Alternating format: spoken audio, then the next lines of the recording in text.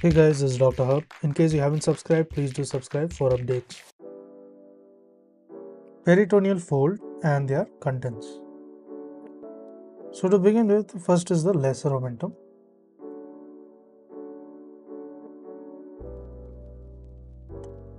So under this lesser omentum, it includes the hepatoduodenal ligament as well as the hepatogastric ligament. So hepatoduodenal ligament as well as the hepatogastric ligament. So now let's look at each of their findings. So the hepatoduodenal means that there is a hepatic artery and there is also a portal vein. Also there is CBD, that is a common bile duct. Next, when you look at the hepatogastric ligament, it includes the right and the left gastric vessels. So in terms of the hepatoduodenal, it was the hepatic artery, portal vein and the common bile duct. And in terms of the hepatogastric ligament, it is the right and left gastric vessels. So next is the greater omentum. And the greater omentum, this is along the greater curvature of the stomach. So greater curvature of the stomach. So what are the contents here? It is nothing but the right and the left gastroepiploic vessels. So it is the right and the left, and it is a gastroepiploic vessels.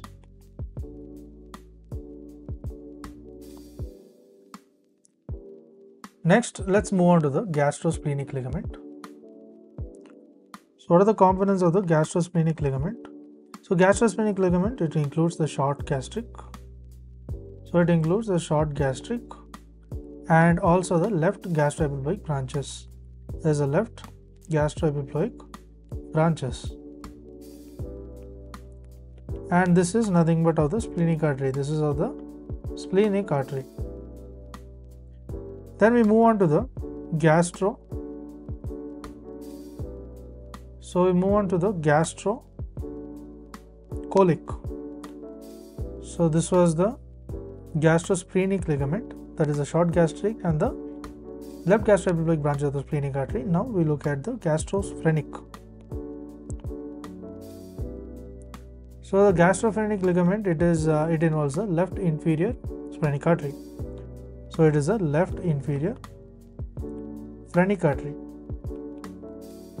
So left inferior phrenic artery. Next is, we move on to the gastrocolic ligament.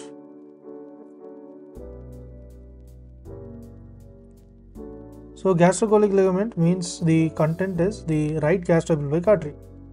So in gastrophrenic, it is the left inferior phrenic artery, and gastrocolic, it is the right gastroepiploic artery.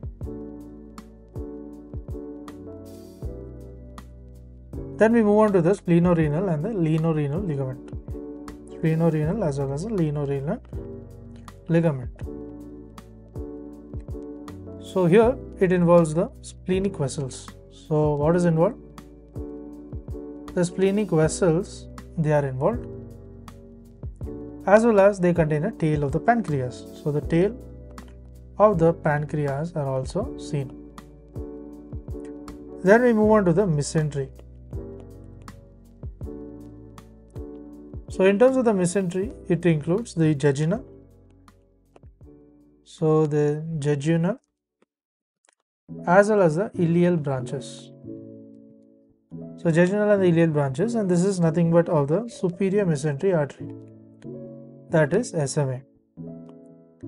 Next is the transverse mesocolon.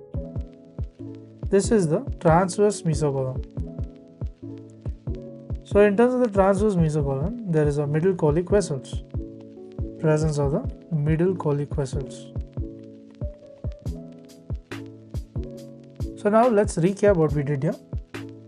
So in terms of the gastrocolic ligament, the content is the right gastroepiploic artery, and looking at the SR and the LR, that is the splenorenal as well as the lenorenal ligament. This involves the splenic vessels, as well as it contains the tail of the pancreas. Then we move on to the mesentery. So mesentery, it involves the jejunal and the ileal branches, and this is of the superior mesenteric artery. So mesentery and mesentery, that is mesentery is for superior mesenteric artery. Then the transverse mesocolon. Transverse mesocolon, it involves the middle colic vessels. So lastly, we are left out with the sigmoid mesocolon.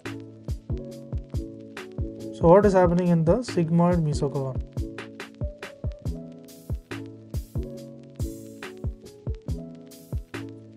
So here in sigmoid mesocolon, the sigmoid and the superior rectal vessels are involved. So sigmoid as well as superior rectal vessels are involved.